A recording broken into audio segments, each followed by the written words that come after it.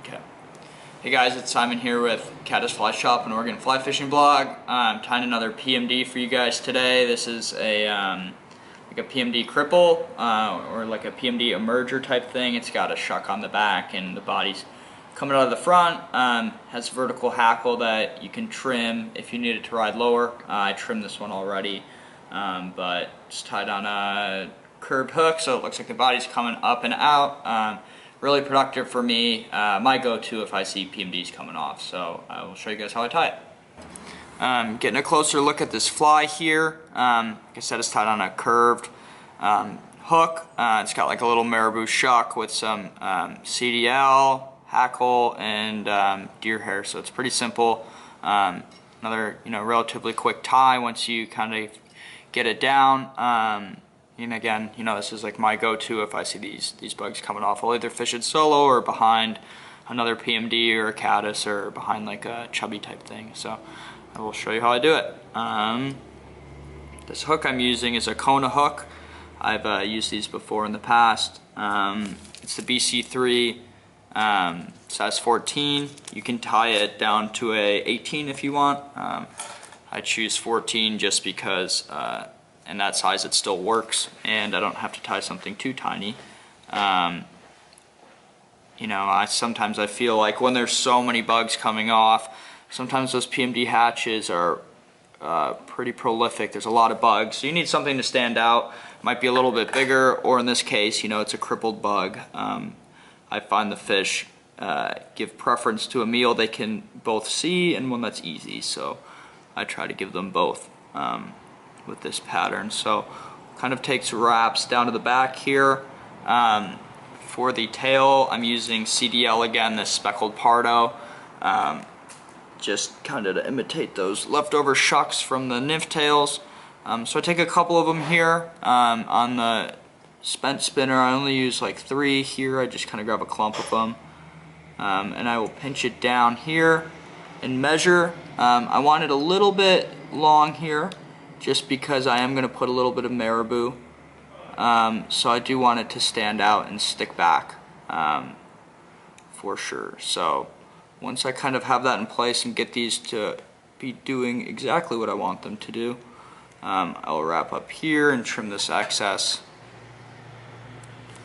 And then what I'm going to use actually is just a little bit of marabou. These small tips here is what I use. I'll grab like 2 or 3 of just these individual pieces, and that's what I use for the shuck. That's what I've been using for the shuck.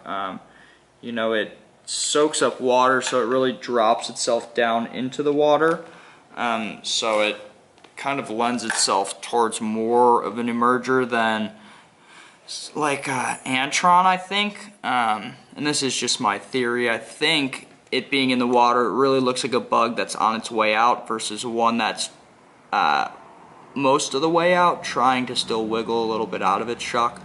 If this is soaking up water and down, below the film, I think the fish will see it more. So I've been experimenting with it and it works good for me. So kind of want to get it secured in place here and trim the excess off.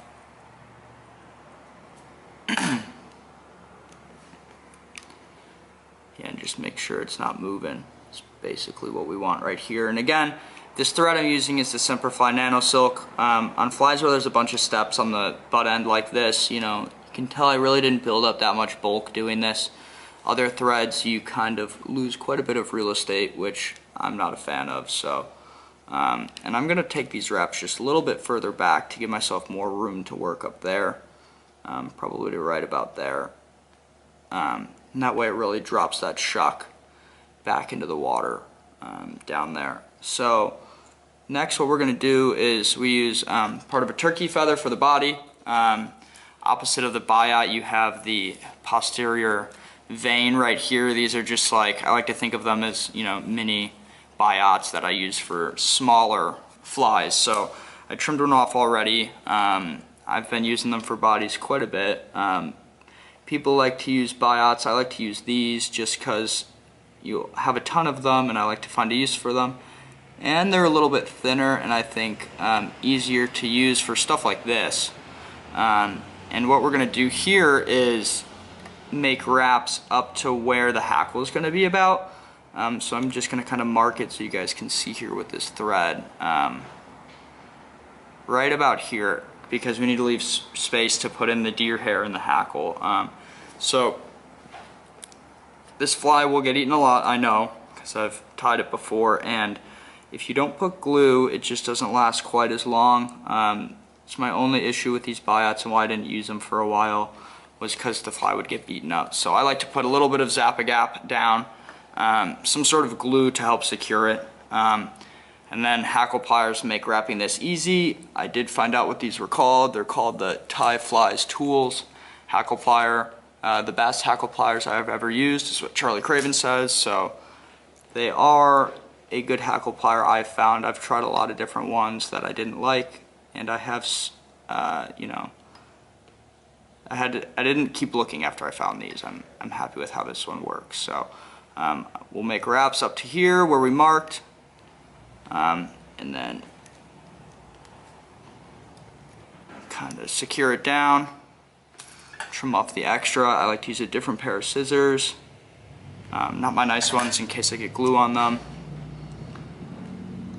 And so now, you know, this is going to mimic it's still getting out of its body, and then the front here is going to mimic, you know, the bug shooting out of its shuck. And so what we have to use next is some deer hair. I like to use this Caddis deer hair because it's very fine and it splays really well, and it doesn't take up a whole lot of space. So this is from Nature's Spirit. It's called Caddis deer.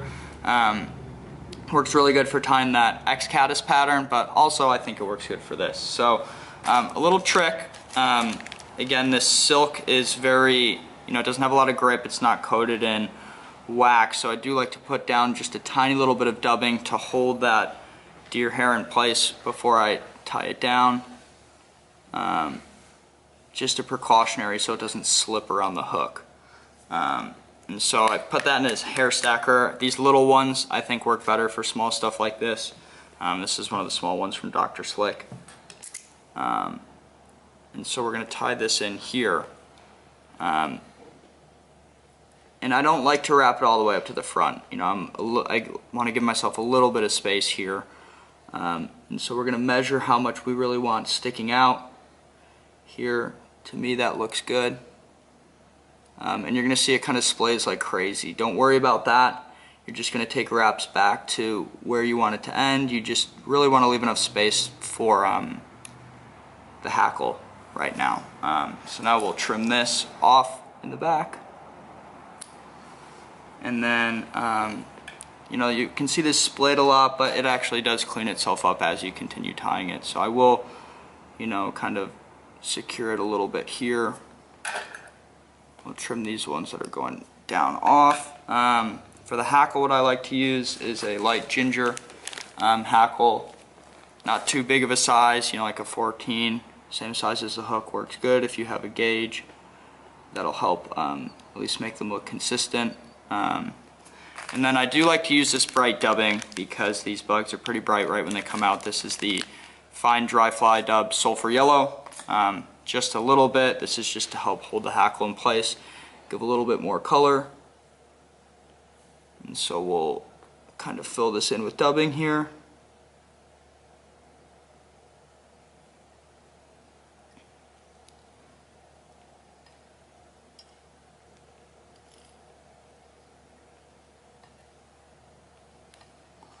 And then we will pinch this off, and this is the reason why I wanted to leave some space, because I like to tie the fly off in front of the deer hair. So leaving a little bit of space makes that doable and not completely impossible. So we'll trim that off, and then you can pull the deer hair up here, and then if you make wraps under it like this, it will prop that wing up, and now it looks a whole lot better. And so I'll kind of fill that in a little bit, and then we'll whip finish under it, and then that way you're just not messing up your hackle when you're whip finishing the fly. So that's the you know, PMD Cripple, PMD Emerger, whatever you want to call it. If you want it to ride high and you're in quick water, you can keep this. I like to clip it down if you're fishing like a tail out or something. Now it'll ride lower and drop the back in. So give it a go, let us know if you like it. It works really great for me, and I'm sure it will for you too. Thanks.